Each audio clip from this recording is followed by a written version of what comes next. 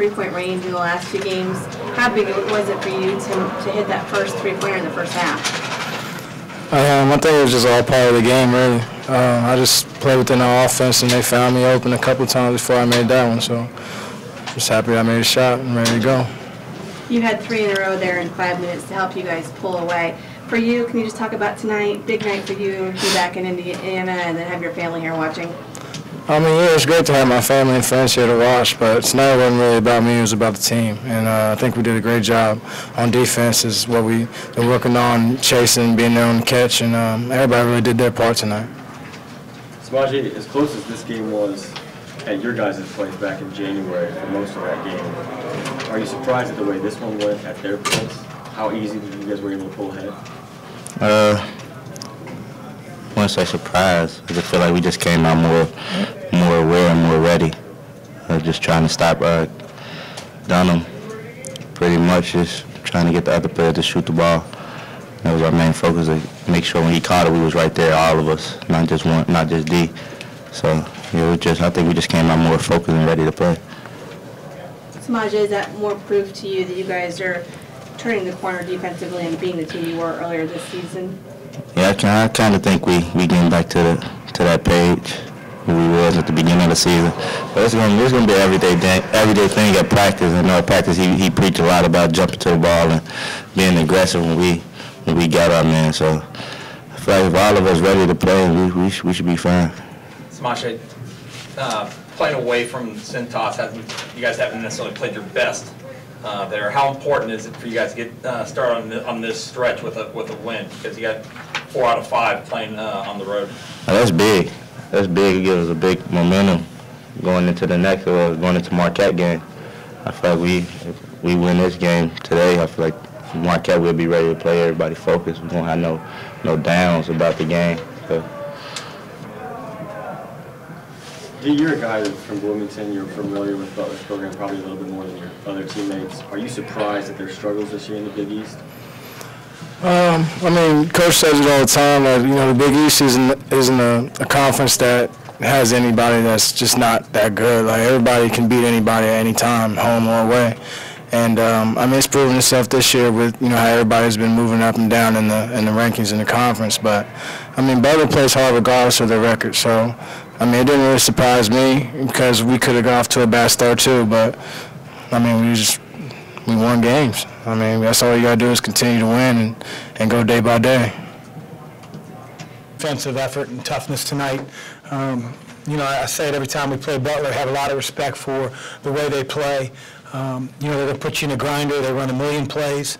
Thought D was as locked in as he's ever been, to hold Kellen down to 2 points. If you do that, it really puts a lot of pressure on Butler's other players to deliver, and even the ones he shot were really, really tough shots. So, I thought that was a huge point of emphasis coming in. Out-rebound him 34-26, and generally really set the tone with taking care of the ball early. I thought a big not a turning point, but something that gave our team, I think, a little bit of confidence was right before the half ended. Butler went on a little mini run, and then we were able to, Miles Davis hits a three-point shot at the top of the key, goes back up 7, and then we get the last shot of the half, and Mosh hits a little mid-range over Cam Woods to go back in the locker room at 9. And I thought that was really big for us to go into the locker room with the same type of margin that we had earlier in the half. But really proud of our team. Great effort. It's always going to be a tough venue when you come here to Hinkle Fieldhouse, and so we move on to Marquette. D was so good defensively, but he also was able to score for the first time in quite a few games.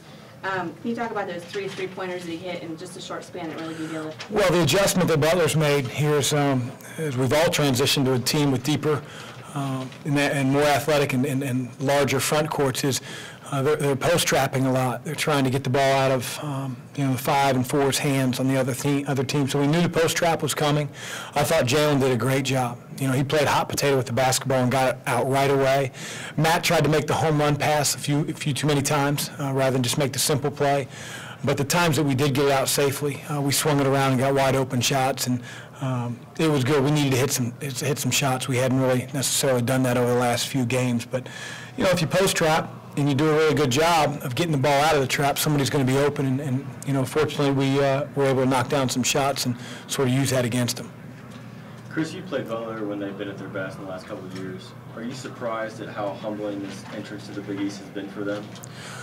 It's just, to me, I wouldn't call it humbling. Now, I'm not here every day. I think it's probably a difficult task, you know, to get your kids energized and ready to go when you go, you know, heartbreak after heartbreak after heartbreak. You know, we had our share of close games early in the season, and we still do. And you know, we're on the fortunate end. And so, to me, you know, Butler isn't miles away. I think Matt Howard said it in the Indy Star. You know, they're saying the right things. They're inches away. But my only concern is Xavier, and Brandon's going to do a great job. And they play with so much toughness. It's just a matter of time. Some of those kids have to get a little bit more experience.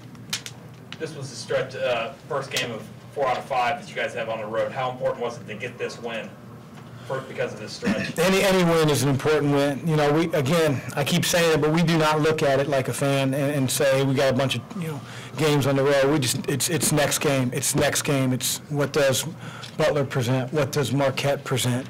You know, we lost our last couple road games at Providence, at Villanova, and we needed to respond tonight and play better on the road, and we did that. You know, Dave West had, I thought, some great words for our kids today in the shoot-around about starting off, taking care of the basketball and establishing the way you want to play, not taking shots that are similar to turnovers and the quick shots with no one in position to rebound. And I thought our kids listened to Dave. Maybe I should hire him as assistant coach. So can you take him on the road with you? Not only did I take him on the road, I'd like to sub him in. I looked over and saw Paul George and those guys, and you know, thought I could slip a blue uniform on them, but I guess they need to rest between games. They were able to chip away at the lead a little bit, but for the most part, you guys kept your foot on the gas in the second half. What does that say about the team, especially when, you know, people are starting to leave the building, it's kind of quiet in here, and they have this lead they're playing with? Well, you know, I want our team to play to its own expectation. And, you know, we've been in situations where, you know, the last 8 minutes become a 30-30 type game. And we did not want that. And I give our kids credit to stay locked in because, again, you know, we're playing a really talented team, a team that can get hot behind the three-point line. The next thing you know, you make a couple turnovers and it's a 9-10-point game. And so I was really glad that we were able to keep our focus, play with intensity all the way throughout the game. How enjoyable is it for you to watch your team defensively make things so ugly out there for another team? Especially the way we were playing defense about 3 or 4 weeks ago. It makes me feel good. But, you know, success is never final. You have to continue to get better every single day. You have to come in as players and want to get better every single day. And, you know, we've gotten a little bit better. A lot better here defensively the last couple games. We have to continue that because that'll keep you in every game you play. You may not win them all, but at least you'll be in there to maybe steal a couple. And I just want to say publicly before I leave, you know, from the entire Xavier basketball family, we are praying for Andrew Smith. I had so much respect for him as a player. That kid had so much toughness. He was always a kid that we knew was going to get every 50-50 ball no matter how hard we screamed at our players. And so, you know, from Xavier basketball as a representative, I just want to say, you know, best wishes on fighting cancer, and you got us in our prayers. Thanks.